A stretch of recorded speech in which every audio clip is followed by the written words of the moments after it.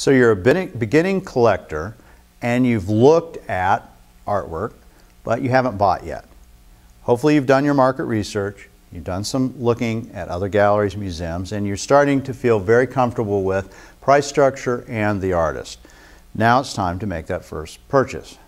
Here's a few tips.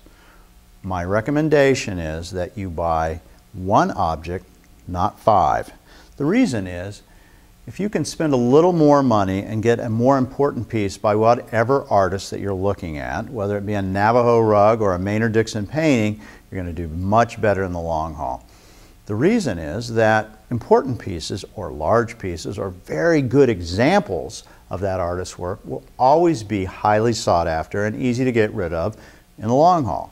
And I think it's important, even though I always recommend that when you're buying art, you buy it because you like it, that you enjoy it, and it's not something that you're trying to make money on as an investment, it still should be in the back of your mind, what is my exit strategy if I have to get rid of it?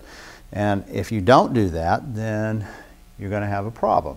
And often what I find is that beginning collectors bought lots of little things until they felt comfortable buying the big thing.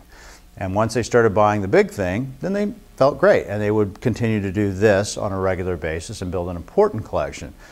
By buying all those little things, though, they had to get rid of them.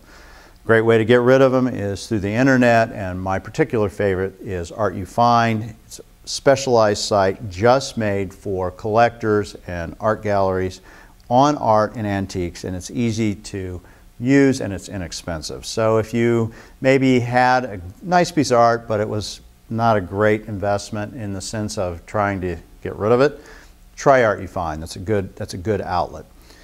So buy one instead of 5. Take your time before you ever purchase the first piece and get to know dealers. If you're going to buy artwork, generally the best way to do it is through a dealer like myself, and you need to build a relationship. If you can build that relationship and let them know, hey, I'm a human, I'm an interesting person, I really like this, they'll take that into consideration when they're trying to help you. I know myself, it's not a money thing, how much they spent, but it's really an interest in my particular case. If I see somebody's really interested and they love it, and maybe their budget's only $500, I'm still going to go out of my way to try to help them.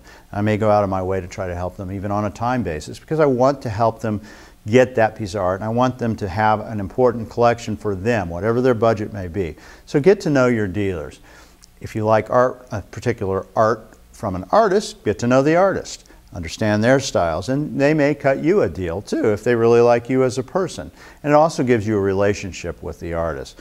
So getting to know and making relationships will really help you if you're serious about wanting to try to collect art.